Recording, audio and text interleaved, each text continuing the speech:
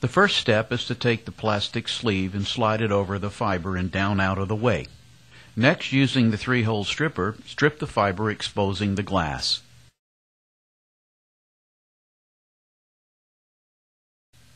Then, using an alcohol-saturated wipe, clean the fiber as shown, stroking it several times until the fiber squeaks. At this point, the fiber is now clean and ready for cleaving. Now place the fiber in the Fitel S177 single action cleaver, where the fiber is perfectly cleaved to a 90-degree angle.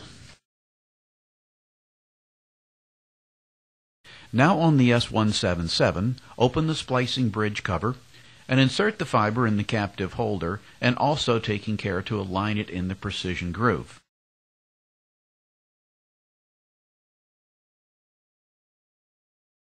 And after preparing the second fiber, place it in the other side of the S177 splicing bridge.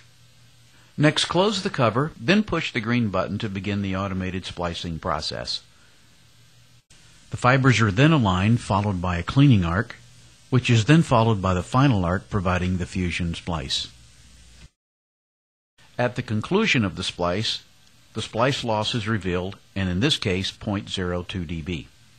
Now open the splicing cover and slide up the protection sleeve into position. Open the fiber holders, then remove the fusion splice. Center the protective sleeve, then place in the heat shrink oven. Press the yellow button to begin the heat shrinking process. At the conclusion of the heat shrinking process, now remove the fiber from the oven, and the protective heat shrink sleeve is now positioned directly over the fiber, completing the process.